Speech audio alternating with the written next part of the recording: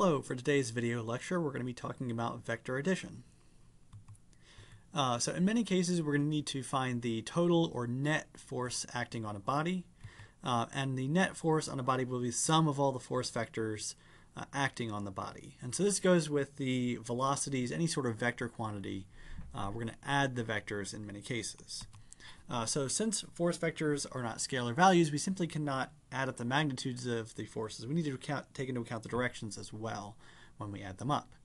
So geometrically, you're going to add two vectors by placing them tip to tail, and then going from the tail of the first vector to the tip of the last.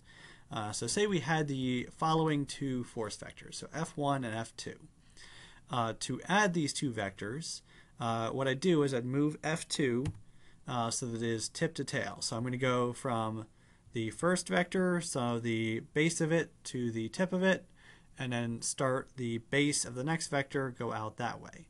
And so this net from here out to here is my net force on the object. So that is the geometric addition of two vectors there. And same thing would go for three or more vectors. I simply add them all tip to tail from first one to the last one.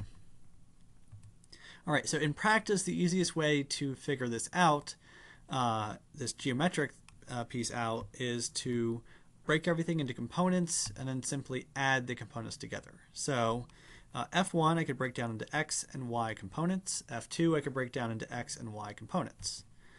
So the X components, so this distance here and this distance here, is equal to the overall X component.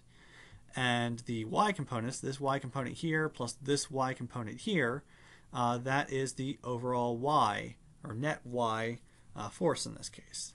So we're adding vectors by breaking everything to components, and each of the components we only need to worry about the magnitudes. And so add up all the X magnitudes, add up all the Y magnitudes, that gives you the sum of the X magnitudes, sum of the Y magnitudes.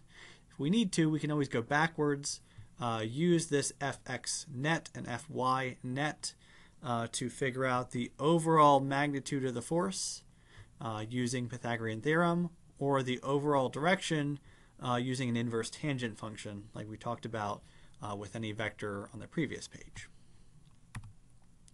So in 3D, the process is exactly the same, except we're going to need to break all of our vectors down into three component magnitudes. So sum all the X components to find the net X magnitude, sum all the Y components to find the net Y magnitude, and sum all the Z components to find the net Z magnitude. It is going to take quite a bit more work to break things down into X, Y, and Z components, but once we have the components, it is just a simple sum of all of those pieces.